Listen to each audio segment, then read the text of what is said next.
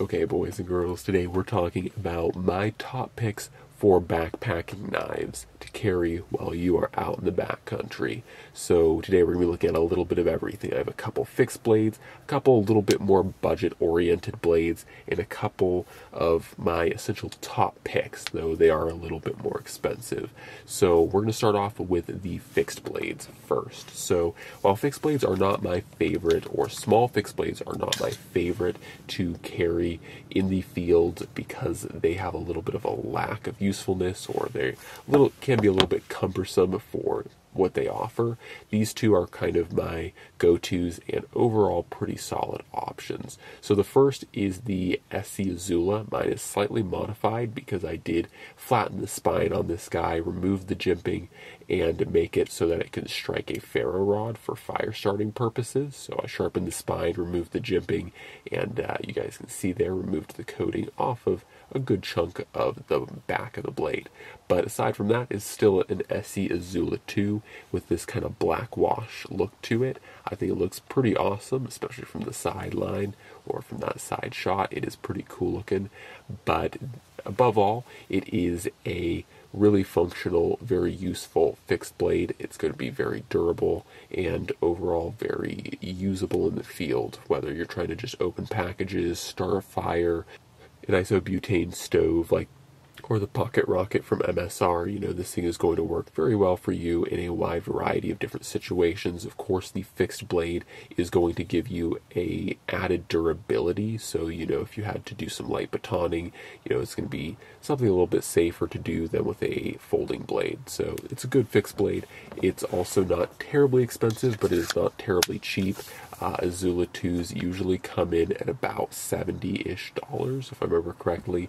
So that is the first choice, the SC Izula 2. Next to that is a slightly smaller blade, the Tops MSK, or Mini Scandi knife.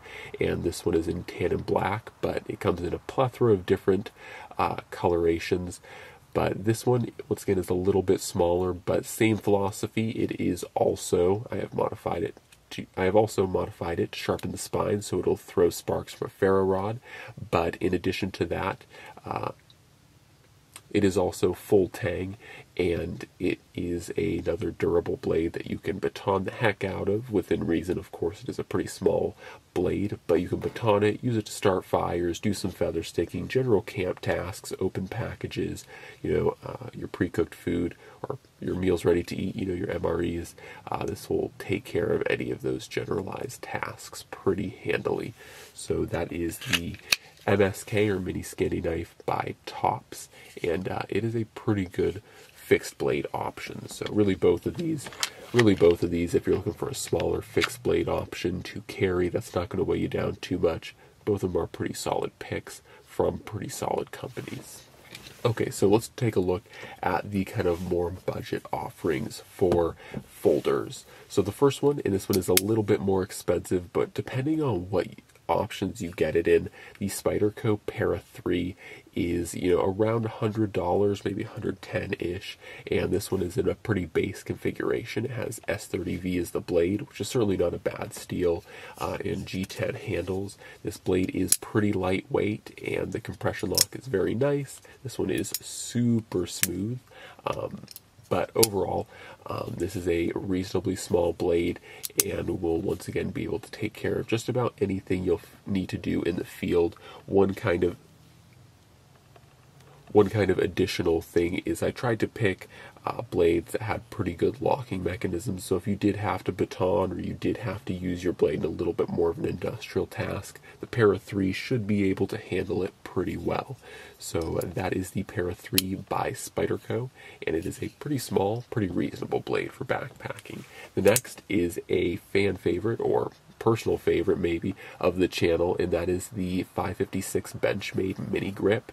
Now this one is in a teal handle. You can get it in many different types and variations. You can also get it in different types of steels.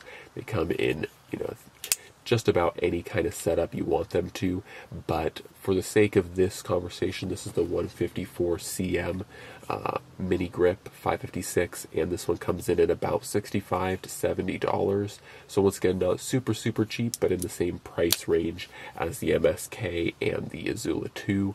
but it's going to be a pretty good blade. It is very compact. It is not the lightest of the folders on the table, but it is a very sturdy, very stout blade. Once again, similar to the compression lock on the Spyderco, you are going to be able to do pretty good work with this thing. I wouldn't necessarily recommend batoning it, but if you have to, you certainly can. And I have batoned mini grips before, and I have just used mini grips in many different ways, processing game animals and doing kind of different survival tasks included. So if you do get a mini grip, you're getting a really solid blade that can handle just about anything that comes its way.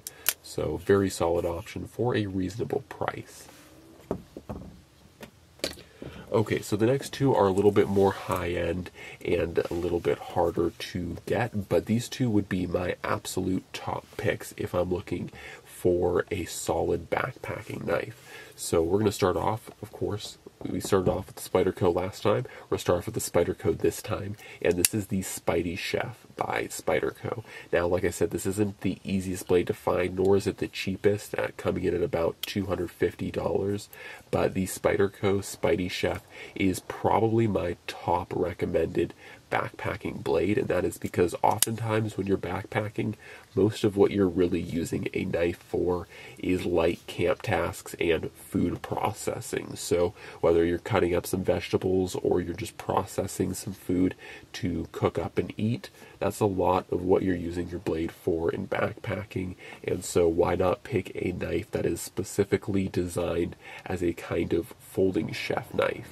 Even the blade design itself, the kind of symmetry of it is very much akin to a traditional chef's knife. So this blade is very slicey. I have used it in a lot of food processing tasks in everyday carry, and it does a fantastic job at cutting up cheeses, cutting up meats, different stuff like that, or once again, even just opening up containers and packages of food. This thing does an excellent job, and the best thing about this thing is its steel. It is LC200N, and that steel is super stainless. I mean, it is hard to get this steel to rust. Not impossible.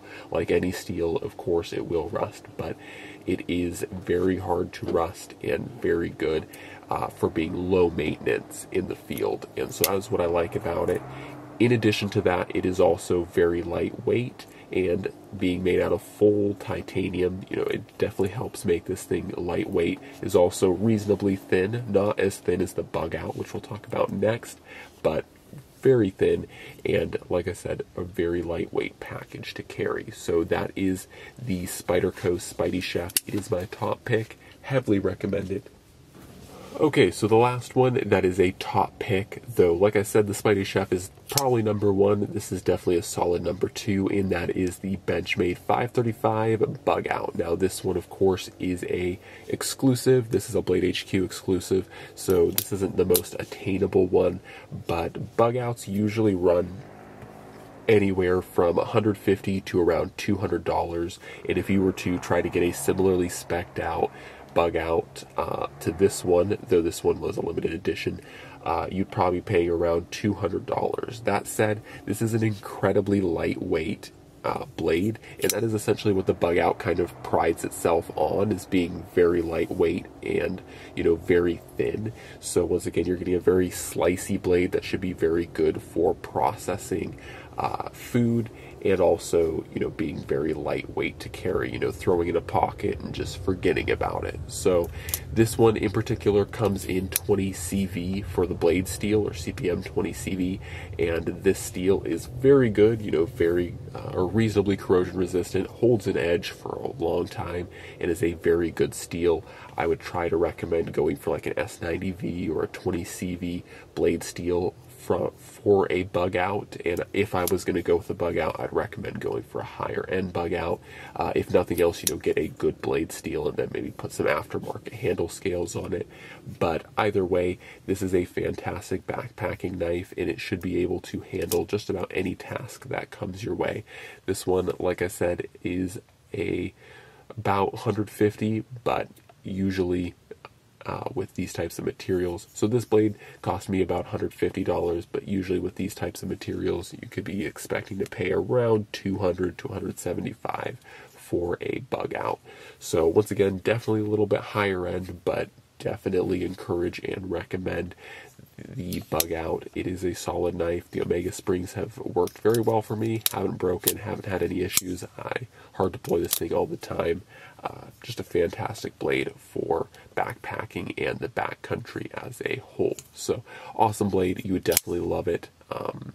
Either way. So anyways, those are the knives for backpacking that I recommend, whether they're fixed blades or folders. These are definitely the top picks for me. So these are definitely the top picks for me. Of course, if you guys have any recommendations, don't forget to leave them in the comments below. I would definitely appreciate it. I'm sure other viewers will as well, but this is my perspective and this is what I recommend. So as always, guys, God bless, and I'm out.